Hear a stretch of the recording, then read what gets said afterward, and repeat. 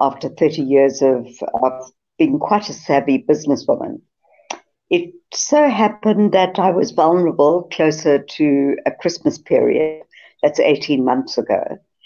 And I got a Facebook request from somebody who was allegedly Italian, living in Camps Bay in Cape Town, and seeking a friend. So, unlikely as it seemed, I did accept it. And half an hour later, the person actually called me. And I asked how he got my number, and apparently the IT person who'd set up the social media profiles had included my telephone number, which was a big mistake. At any rate, I engaged with a series of chats with this gentleman who didn't sound at all Italian, nor was his name Italian. Nevertheless, he told me he was importing exotic cars and on his way to Rome for his son's wedding. As you described previously, he did tell me that his Standard Bank private banking account had been hacked and he couldn't pay for the son's wedding. So he asked me, as you said, for a small amount to get to Sicily, where he could borrow the money to pay for the wedding. I did question his integrity because he was supposed to have a lot of wealthy, well-connected friends, and he said nobody was available. At any rate, reluctantly, I said, I don't know anything about you. I've never met you. I don't have any contact. I don't know your home address. This is just giving money away. And he did start that aggressiveness about trust and so on. And I'm to be his future wife, and I must trust him.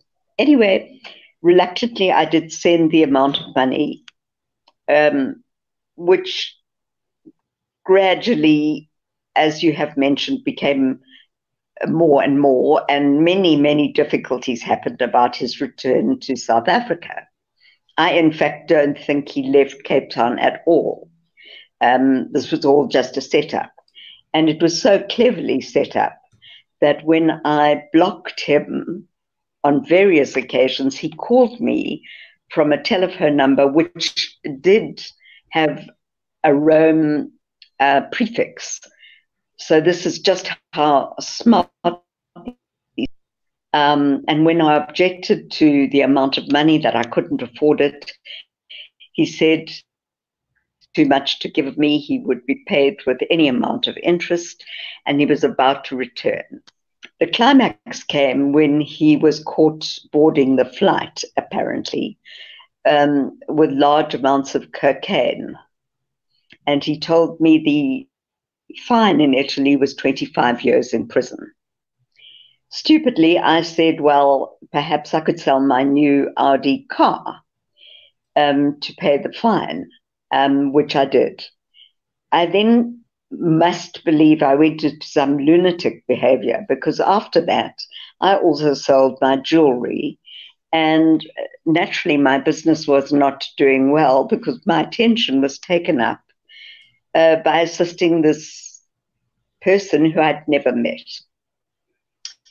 At any rate, I then got into financial difficulties and was forced to sell on auction my beautiful apartment in Melrose Arch.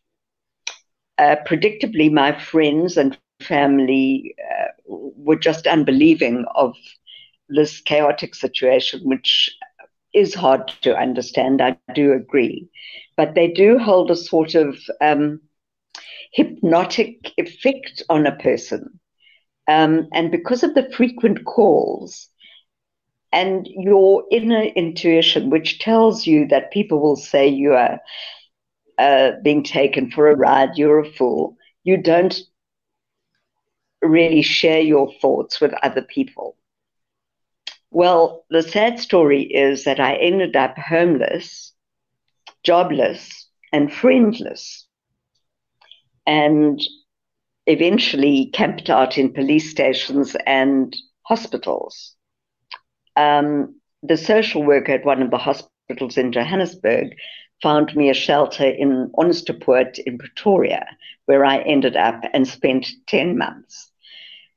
If it had not been for a psychiatrist who suggested I give Louise Haynes a call from Sky Women, I guess I would still be at the shelter.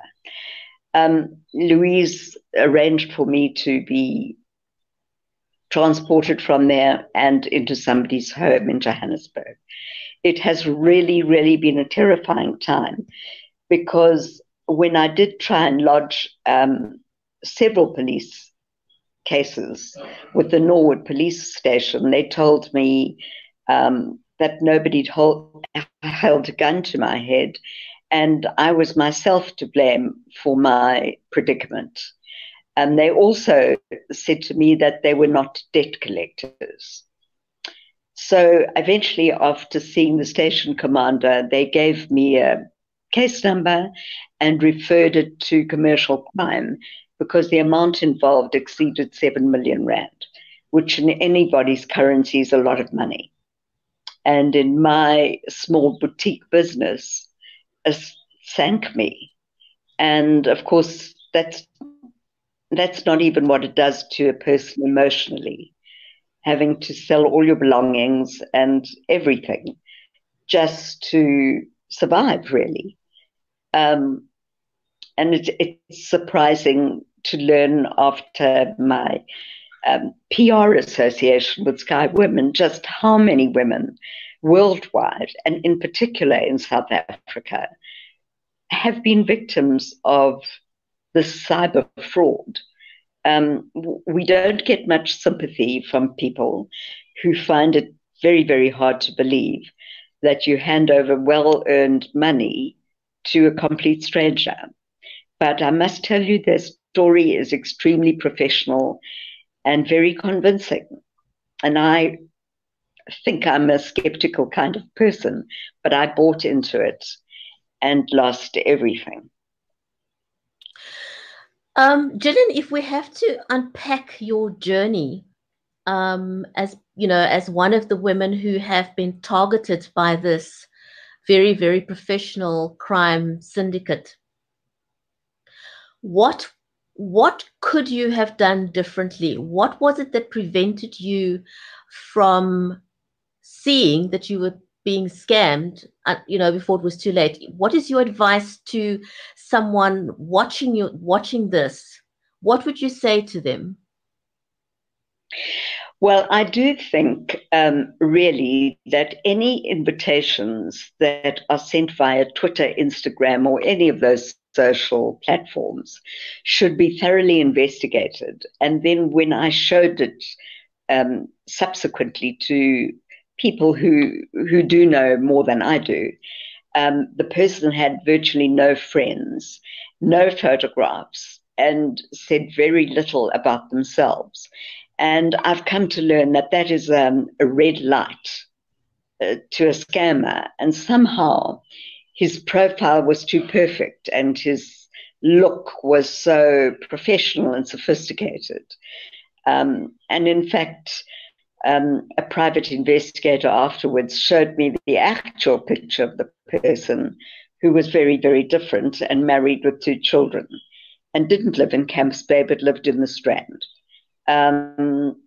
I hear these kind of people are they are really called runners, and they are the people who facilitate the funds, and somehow they appear to be Nigerian and they end up there.